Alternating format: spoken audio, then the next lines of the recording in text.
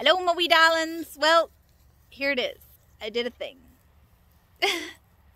Bought a 1960 Chevy truck. Still has the inline 6 motor. It's pretty much, I want to say it's mostly original, but it does have some different changes, upgrades. I don't know if they're upgrades, just changes, whatever. Still stick, manual. And it has actually a 64 hood on it. Strange, whatever. But good bones, good to go.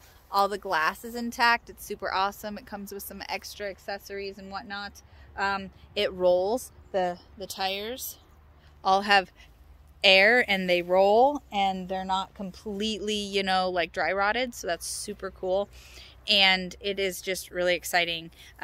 This truck is actually for a young man, and he's not old enough to drive it yet. So hopefully he will work on it and make it his own.